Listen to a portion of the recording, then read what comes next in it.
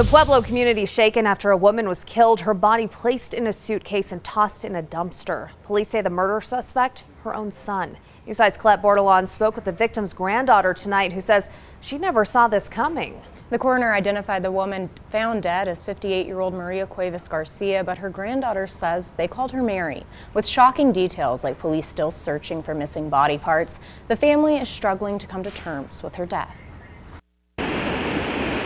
Fishing was her favorite thing to do. Maria Cuevas-Garcia, being remembered. She's pretty much the life, I think, of our family. She's very selfless and helpful. Desta Hamilton, her granddaughter, said she had been living with Mary in Pueblo until around 2 weeks ago when her uncle, 36-year-old Anthony Cuevas, showed up. For him to do this after she was willing to open her home to him and feed him and his wife, you know, like, it just doesn't make any sense. When Hamilton says she first saw the video where police say Cuevas can be seen dumping the suitcase with her grandmother's body into a Pueblo dumpster, she says that wasn't long after he had moved in with her grandmother. I didn't really trust my uncle to begin with. I always had this bad feeling. It's pretty disgusting.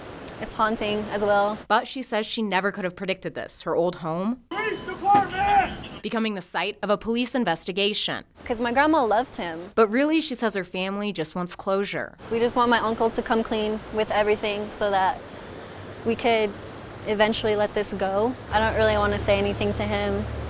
I just want to forget, honestly, that he even exists. As she and the rest of her family try to move forward. Pueblo police have asked for the community's help in finding those missing body parts. If you know anything, call them immediately. We'll have contact information on KOA.com. Always watching out for you, Southern Colorado. Colette Bordelon, News 5.